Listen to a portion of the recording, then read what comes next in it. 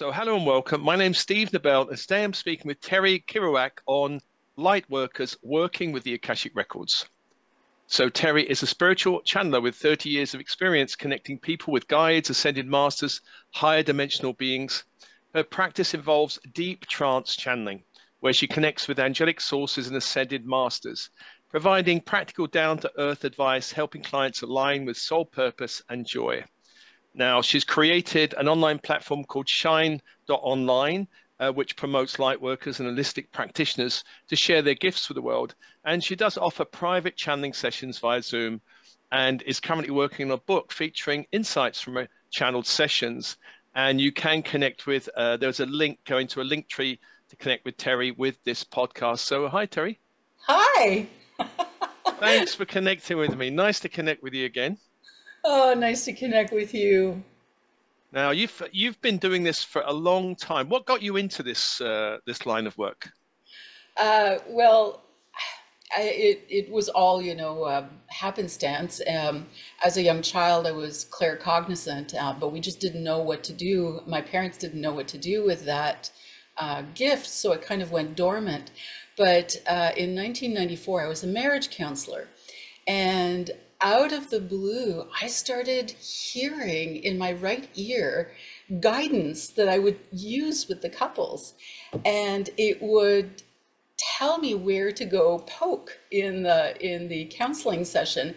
And it was just, they were just stunned and amazed, and we got to the root cause. And it was great for them because we resolved deep issues within just a few sessions, but it sucked for me because it didn't help me pay my rent. But yeah, so it started with clairaudience and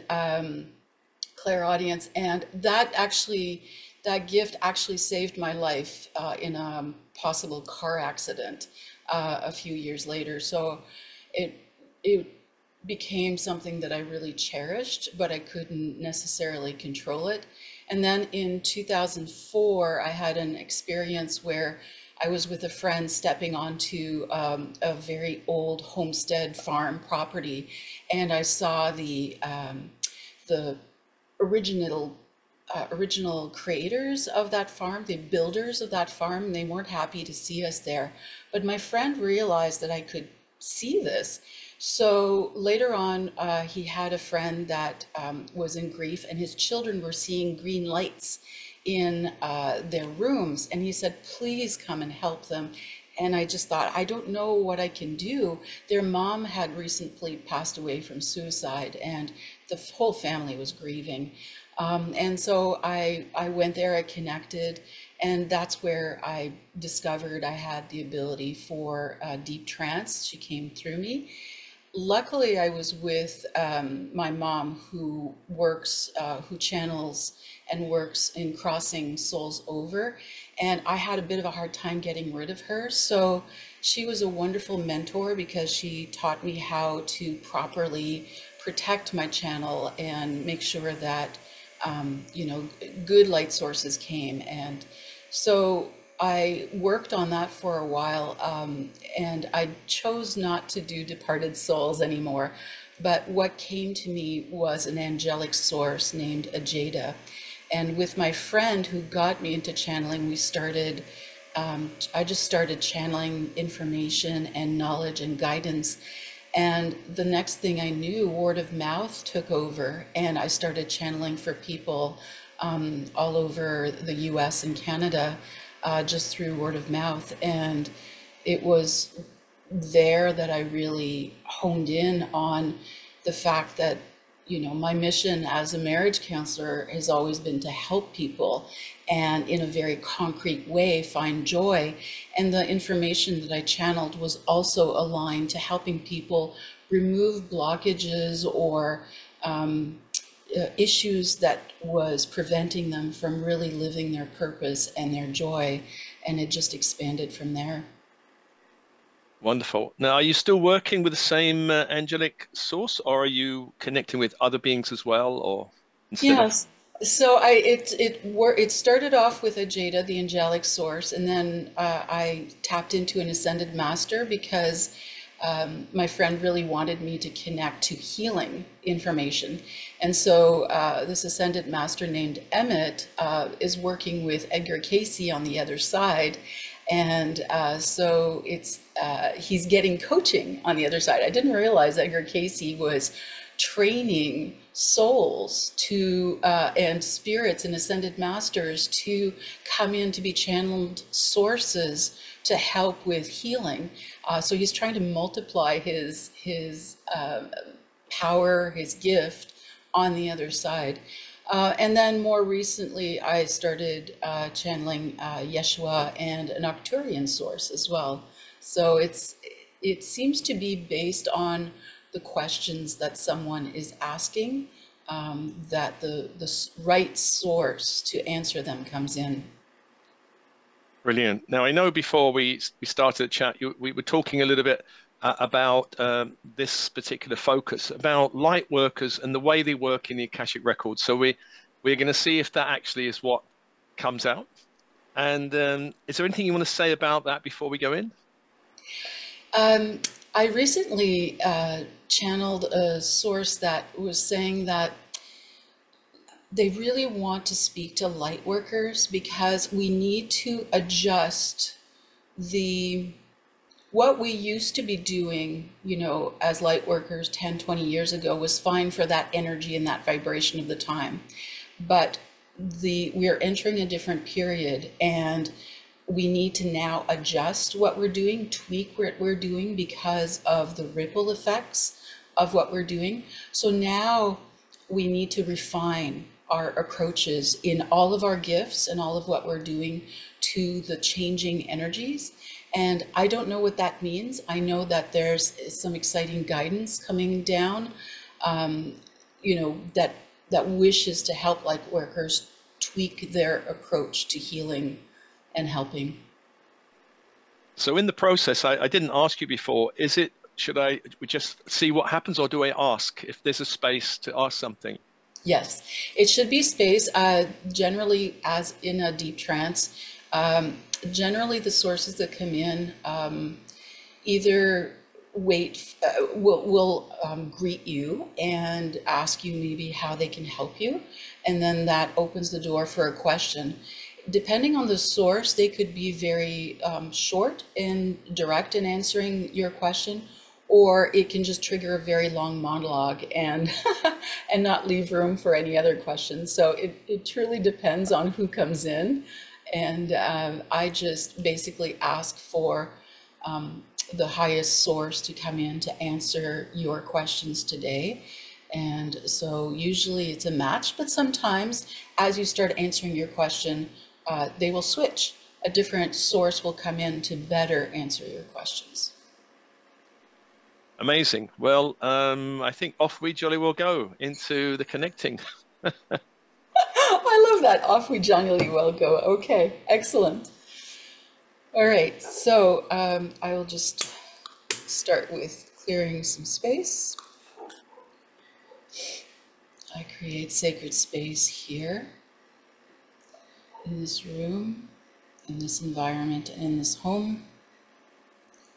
I create sacred space in your space, in your room, and wherever you are located.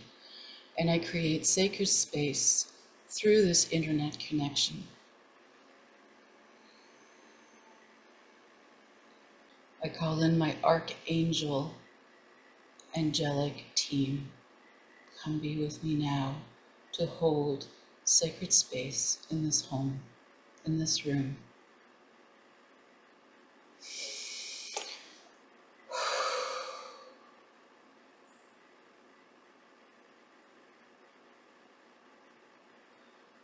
I call in my archangel, archangelic team to come hold space.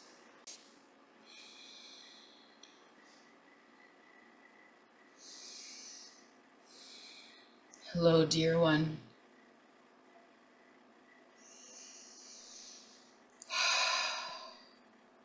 Thank you for coming. It is our pleasure and our honor to connect with you today. We honor your light and your divine source. We honor your archangelic source. Dear one,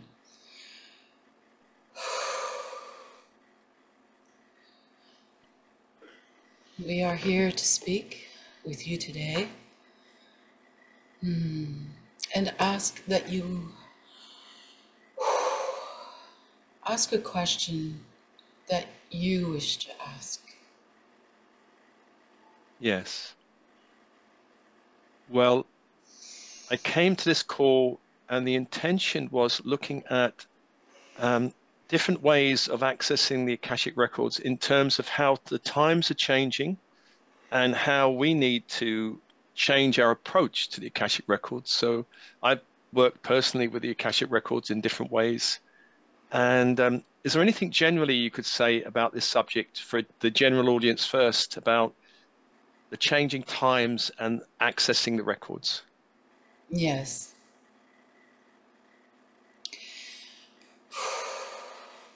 Terry is correct in the guidance that we wish to provide to you today.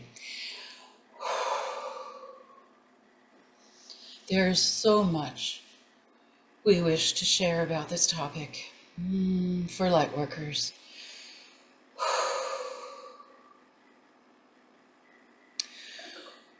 We wish you to understand that when you work in the Akashic records with your clients, that it is a deeply sacred space, a deeply honored space that the angelic realm and source considers truly sacred. We wish you to understand that going into this space and modifying Akashic records has a profound ripple effect on the entire planet. It has a profound ripple effect, 6 layers deep, in the fact that you are not only changing the impact of the person you are working with in terms of clearing trauma from their Akashic records, but the direct people involved in this event, the direct people involved in this person's life on a daily basis which are not connected to this event, the friends and family and their friends and family, 6 layers deep. This has a very profound ripple effect. And so working on clearing trauma from Akashic records needs to be worked in context of a sacred space. When working with this energy of Akashic records,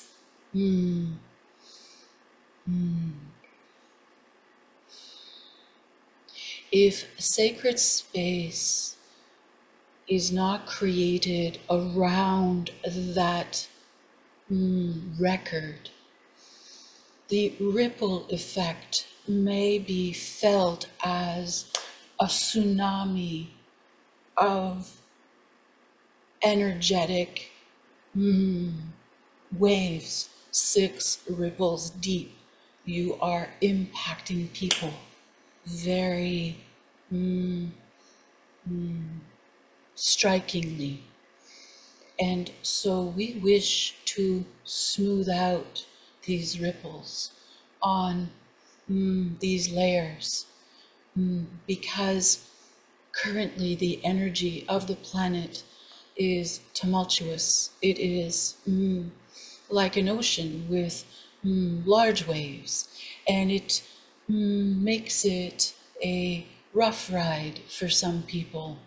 And so we wish to help smooth this ride for Lightworkers and for those who are seeking the help of Lightworkers, and therefore the 6 ripples deep of people that are being impacted by this work. And so all of this is, if all of this is softened, the transitions that we are entering in will be softer and less turbulent, more in a state of ease and joy.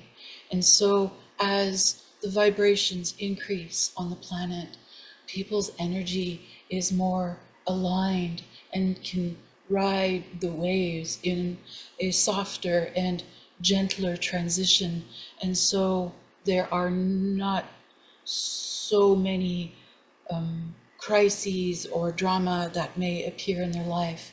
It becomes much smoother. And so our message is really about sensitizing Lightworkers to the impact of working on trauma in the Akashic Records with your clients. Before we go on to a technique, does this make sense? Yes, yes. Softer and softening sounds great. In terms of that, there's the sacred space that can actually really hold it. Is there also a question of the amount of work that's done at one time? Yes, yes, yes. And so there are 2 messages we wish to convey about how Lightworkers work with releasing trauma from the Akashic Records. And so it is very, very important, first and foremost, to, when working in this space, to call the Council of Light to hold space around the Akashic Records. They are the holders. If they are not called, the changes you make will not stick. And so it is important to involve them. It is not, Akashic Records are not just a book or a piece of paper. They are energetic, vibratory records that cut through this time-space continuum of multi-dimensions. And so always call in the Council of Light to hold space. Also call in the archangels that are working with the Akashic Records and you to create a sacred bridge to the Akashic Records. Have these archangels hold space. And we are not giving names of archangels because the right archangels for the bridge to this particular issue may change. And so simply call upon the archangels who are overseeing and work with the Akashic Records, and either yourself or your client to create a sacred bridge to the records. Visualize candles. It seems simple, but we wish 4 candles, one in each space around what you visualize as an altar to the Akashic Records. These candles will act as a pillar of light, again holding sacred space for there. We wish you to understand that you never rip from an Akashic Record book, because the rip leaves a remnant, a root, which will recreate itself. And so the technique we wish you to use is never to rip from a book, because again, it will not stick. Also, it is a violent tear in your energy field. Instead, what we recommend that you do is See the Akashic record book for that person or yourself simply dissolve into a stack of paper without a binding, and you flip to the page that is addressed to the situation you wish to clear. And what we wish you to do is visualize the writing of that event in the page and see it evaporate. The page stays there because you are not ripping out your existence. You are rewriting the story of that moment. And so visualize the ink like molecules or bubbles lifting up and going to source to be transmuted to love and light. Bring in healing and bring in light. Visualize the light of God clearing the energy of this page, clearing with love and light, and so that it is a blank slate. That page remains. It is the writing that is dissolved, and now you rewrite with the new story on that page. That is there because that is part of your existence. Do not remove the page. Rewrite the new story. Close the stack of paper back on top of it, and then re-put it, re-bind it into a book format. It was okay in the past to do this, but to do ripping and burning and so forth. But now the energy of the planet is changing. Our vibration is increasing.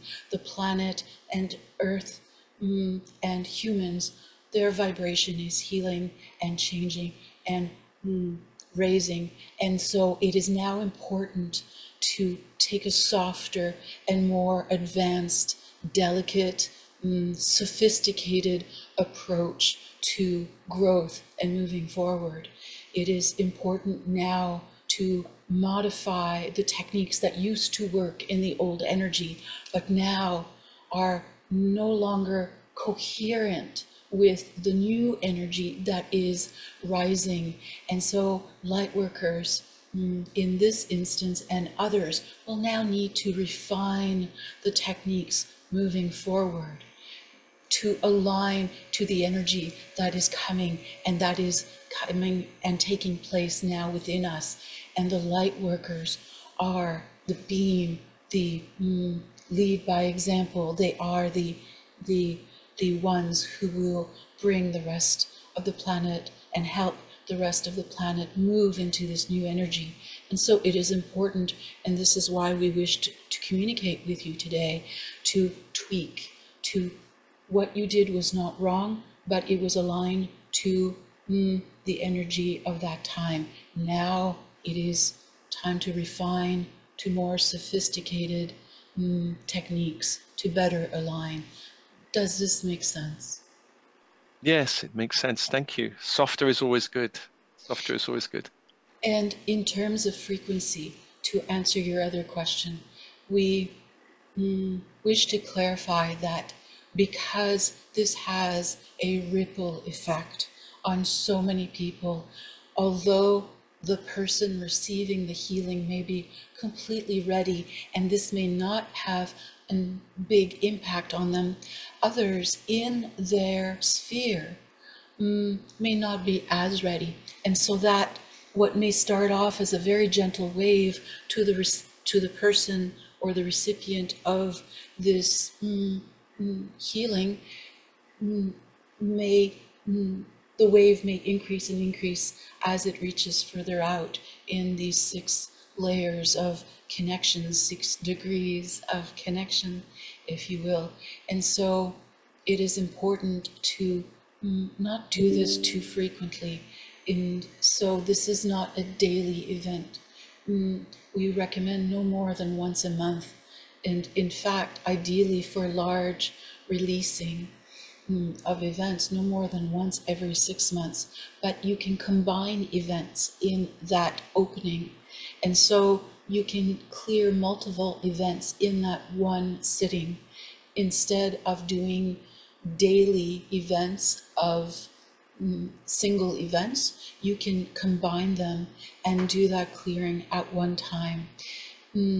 And holding the space with the light council and with the archangels will help anchor that change and make it smoother.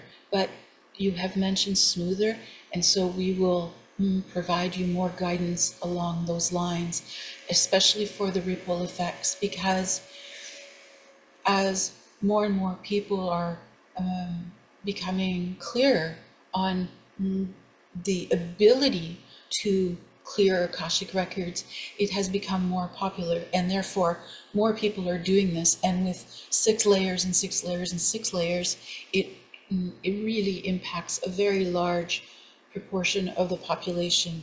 And so it is important to understand that when you go into sacred space to clear these Akashic memories or traumas or events, that you call in the archangels. Please work with archangels to soften all the impact of the work that will be done today. As you enter the Akashic records, you ask that the archangels who are working with the Akashic records and each of the individuals in this 6-degree sphere be activated, and you request that they help to smooth, to soften the impact of the work that will be done on each of the individuals up to 6 degrees from that are impacted from this event. And so the request, the trigger, is sent out, and before the work is done, and so you can see it as a string of light going to each individual that will be impacted, from the person requesting the healing to the persons involved in the event, to the family and friends, to their family and friends, and so forth. There are strings of light, and there are archangels that are mitigating the impacts of the work that is being done in that moment, requesting that the work, that the impact of this work is minimized and softened with joy and ease and love for the highest good of all of those involved. Beautiful. Yeah, I think that's a great idea. In terms of letting people know before we go into the records, is it worth, if we're doing it for ourselves, is it worth meditating and letting all the people know that will be touched that this is the work that will be happening, and then calling on archangels to soften well before for our own records? This is beautiful. Yes, yes, yes. And so doing this on an energetic level and is a wonderful idea. Yes, yes. And this will soften the impact. And if more and more people do this, the rockiness of these times will start to settle, because it has a ripple effect through the time and space fabric. And so it is a deeply profound activity, event, healing that you are doing. And so this kind of preparation, this kind of honor, this kind of sacredness to this clearing is very important to just help ease into joy and love, because the transitions need not be tumultuous.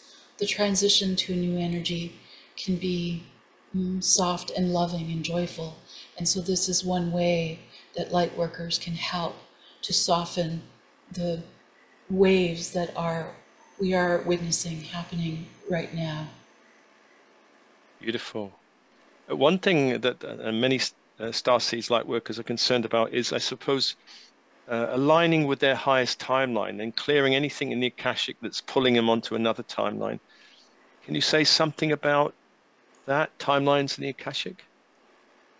Yes.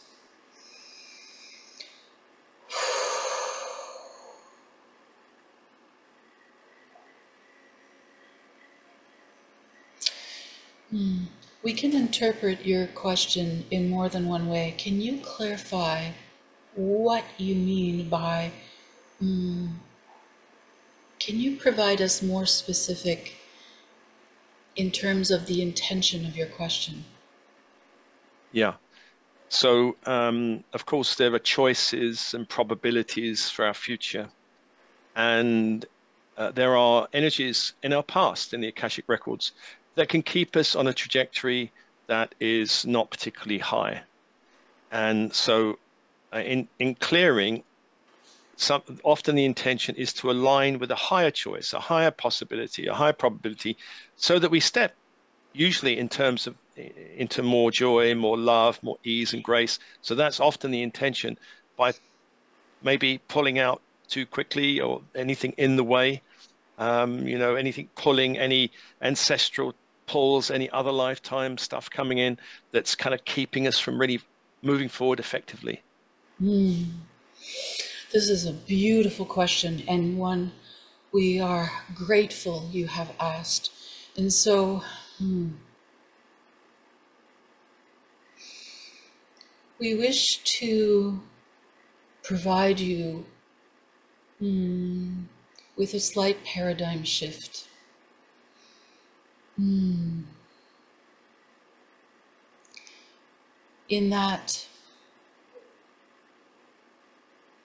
is it necessary to view your past as aligning you with an unsavory future?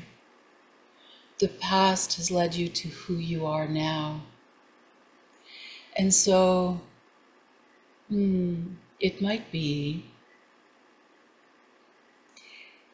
wise,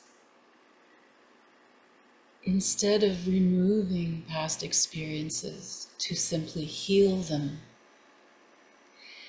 And by providing love and light and release to these past experiences, that allows you to grow and open up a new door without removing past timelines, but simply providing love and light. And so another technique that can be done is simply to unbind the book, visualize the stack of paper to some of these experiences,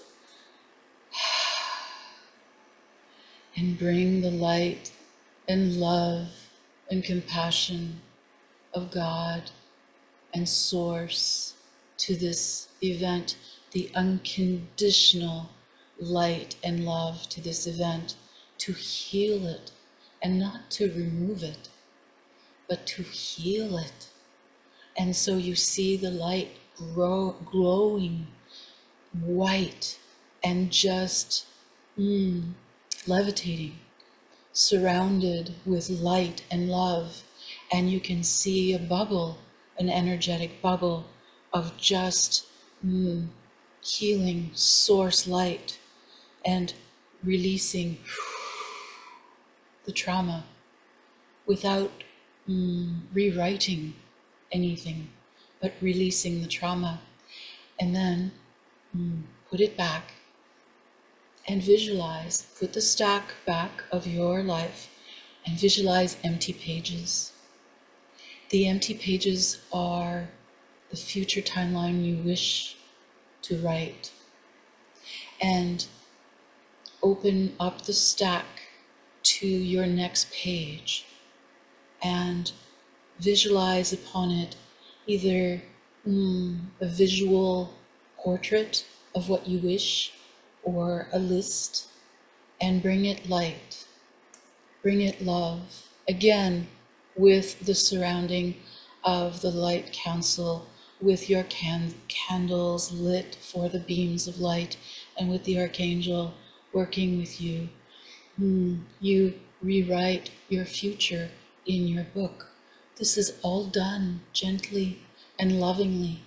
And then add the next page that you wish for the next step after that. And then the next page, up to 3 pages to rewrite your future.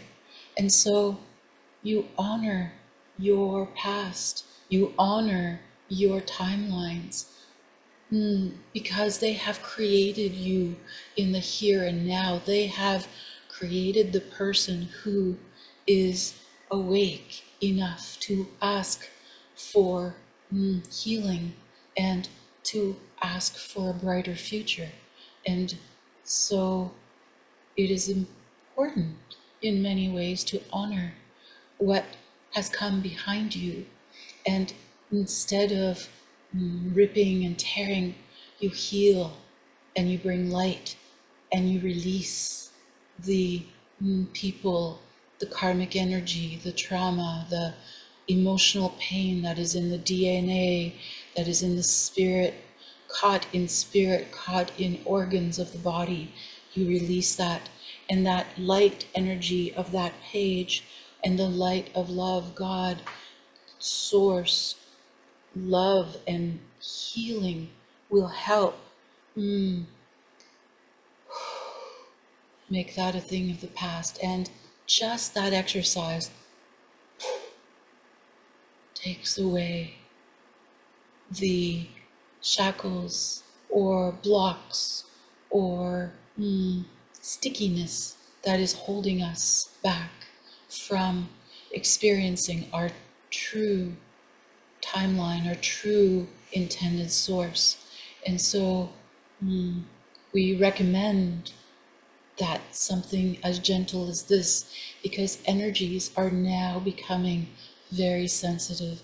Light workers are now connecting with greater empathy and energy. Their senses are becoming even more attuned to things they never knew was possible. And so gentleness in working with past lives, whether past lives from a soul level or even a DNA level, is very important to clear gently. And so techniques such as this will ease the waters and create this beautiful light-filled lake instead of a turbulent stormy ocean as we transition. Does this make sense? That's very beautiful. Yes, it does, totally. Thank you so much for this gentler, softer approach for the Akashic records. It's very beautiful. I'm sure it's going to help a lot of people. It was our deep honor to speak with you today.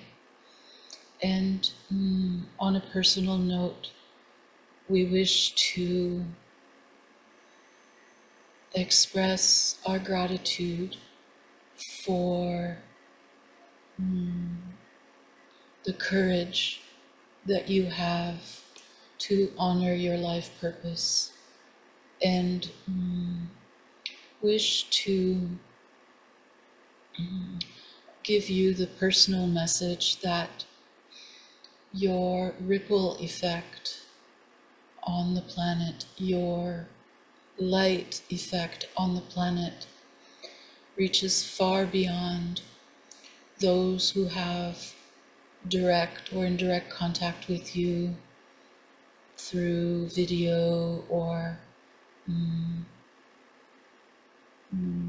personal or group sessions, like the Akashic records.